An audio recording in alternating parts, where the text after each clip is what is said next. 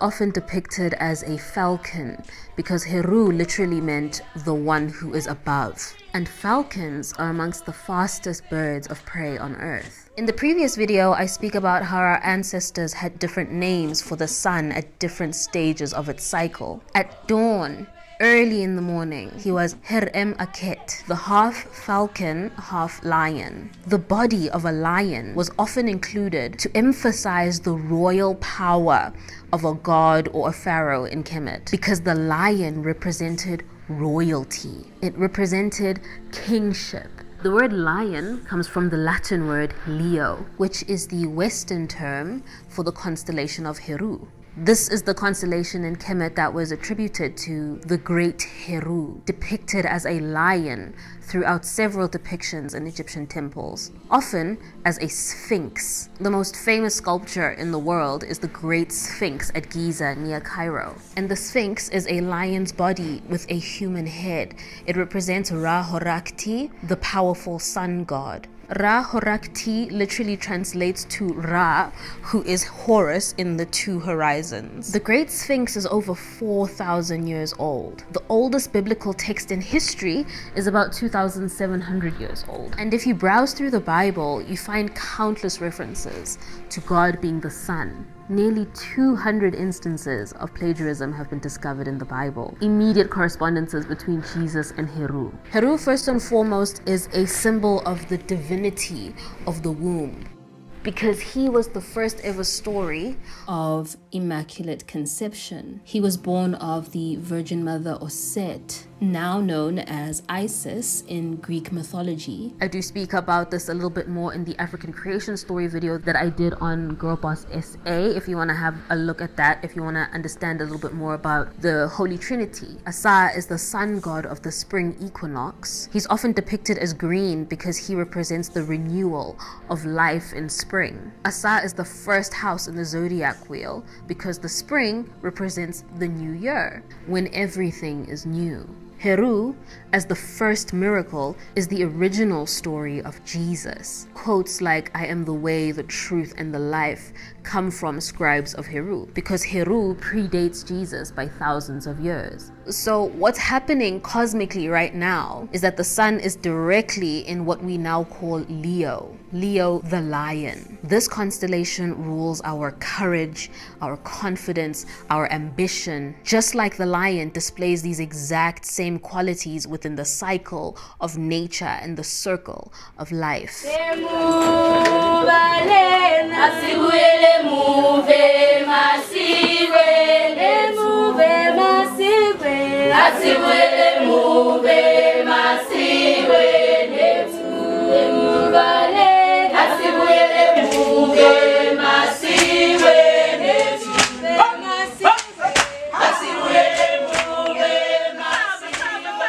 Recently, you may have been hearing a lot about the Lionsgate portal, a portal that opens between the 28th of July and the 12th of August. But the 8th of August is considered to be the activation day of this portal. And this portal opens because the sun and Sirius, the star Sirius, which was called Sobdet in ancient Kemet, as the sun orbits with the solar system through the Milky Way galaxy, it orbits in a binary with Sirius, which means that they orbit in harmony with one another. And it takes 24,000 years for them to complete a full cycle through the Milky Way galaxy. And that's what determines the great year. And the great year is divided into summer, autumn, winter, spring, just like the normal year cycle is, just like the 24 hours of the day is. I said in the previous video that the seasons of summer, autumn, winter, and spring can be applied to the hours of the day. Midnight is our winter solstice, and then 12 noon is our summer solstice. So then obviously 6 a.m. becomes the spring equinox because that is the sunrise, and then sunset becomes the autumn equinox because that is the sunset. So that happens in the 24-hour cycle of the day. It happens in the cycle of the year, and it also happens in the cycle of the great year, the 24,000 years that it takes for the solar system to orbit through the Milky Way galaxy. It takes 24,000 years, and it orbits together with the star Sirius. And the seasons of summer, autumn, winter, and spring are split into what we call the Iron Age, the Silver Age, the Golden Age, and the Bronze Age. Not in that order, I don't think I said them in the right order, but those are the 4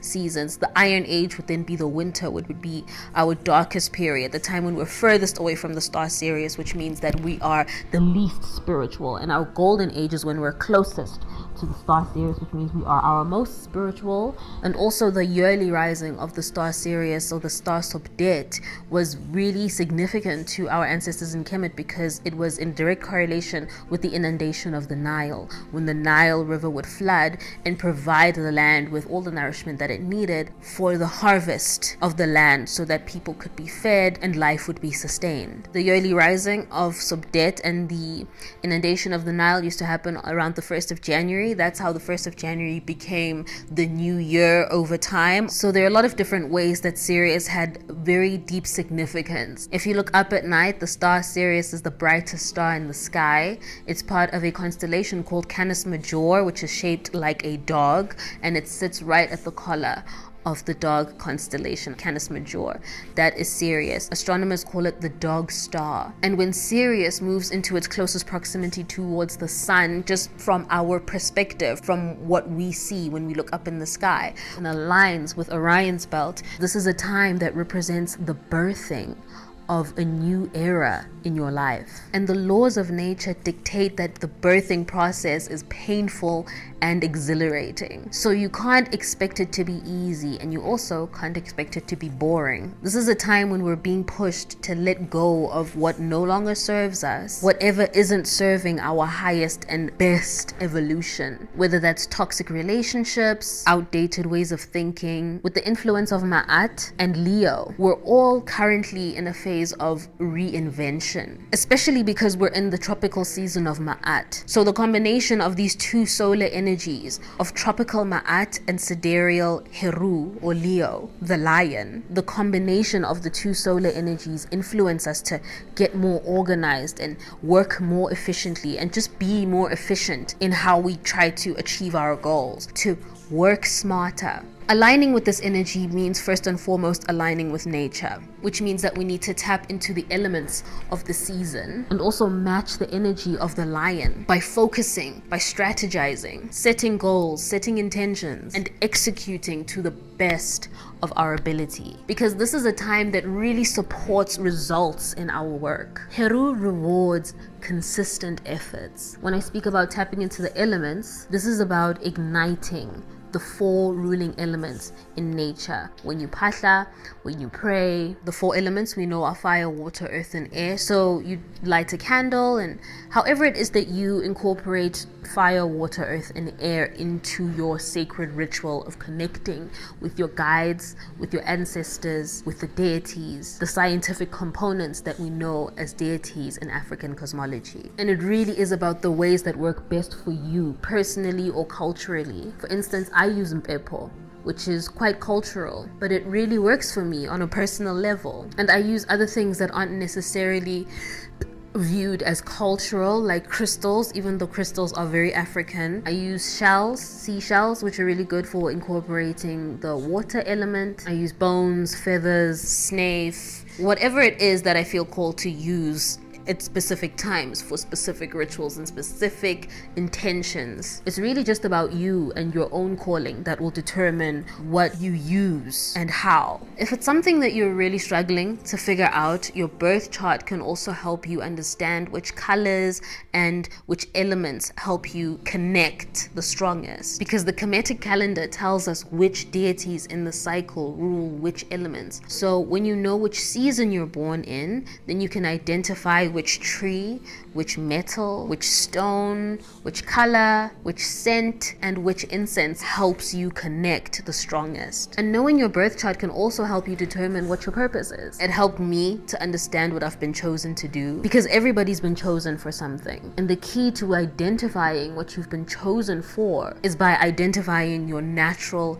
abilities, which reveal your strengths and your talents. These are all mapped out in your birth chart, especially in the combination combination of your sidereal and your tropical sign, because these two sun signs define some of the laws of nature that we're at the mercy of. Just like women are at the mercy of the cycle of the moon, our menstrual cycle is a manifestation of the lunar cycle built into our cosmic bodies. So the woman is a physical manifestation of uNomkhubulwane, who rules the waters, just as the moon rules the tides. The waters nourish and facilitate birth, and that's why the womb is filled with water when creating new life. Africans always understood that the Holy Trinity was the Mother, the Father, and the Son, because that's in alignment with nature. That was the Holy Trinity, and later became the Father, the Son, and the Holy Spirit in Christian texts. The Holy Spirit is the Mother, and that's also just according to common sense. It's just